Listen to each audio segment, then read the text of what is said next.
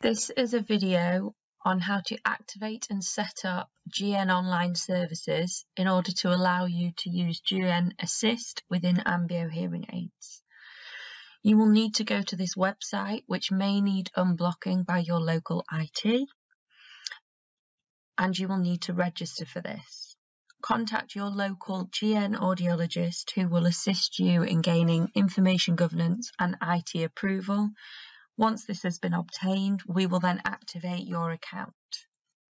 Once you have an active account, the first thing you will need to do is log in. You will be given a username and password. Enter these here and click login.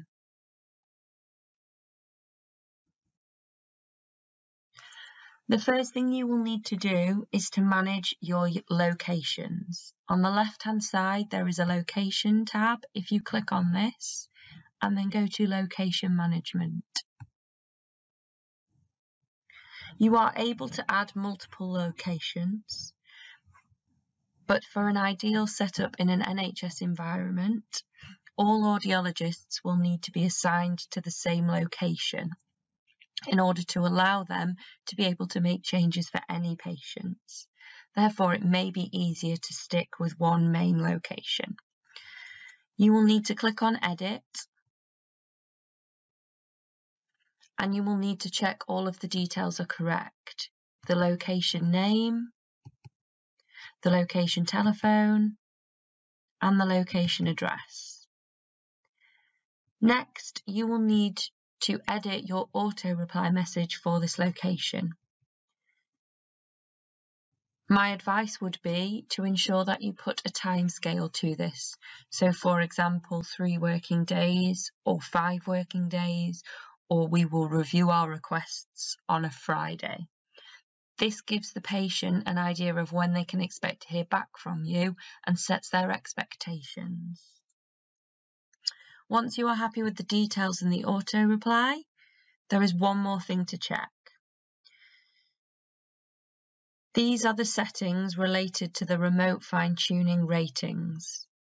You are able to set the default waiting time for rating notifications for your remote sessions.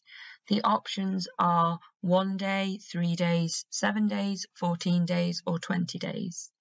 This means that when you have sent a patient some new settings remotely, they will be reminded to rate their sound to let you know how they are getting on. This timeline is when they will receive that reminder. Please choose the one that fits best for your department and then click Save Changes. The next thing you will need to do is add users. Click on the Users tab on the left-hand side and then to User Management. There are 3 different types of user that you can add. The super administrator manages the account and will usually be the head of service who is setting this up.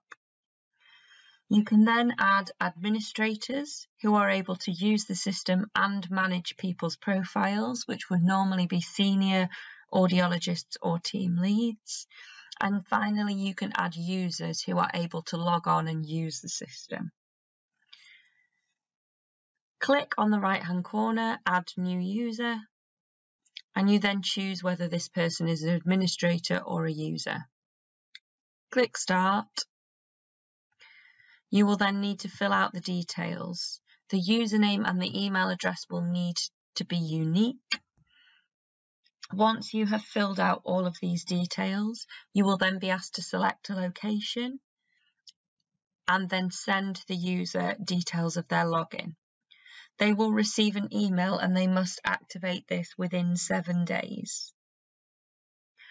Once you have added all of your users or administrators, speak to your local GN audiologist for advice on implementation and training on GN Assist.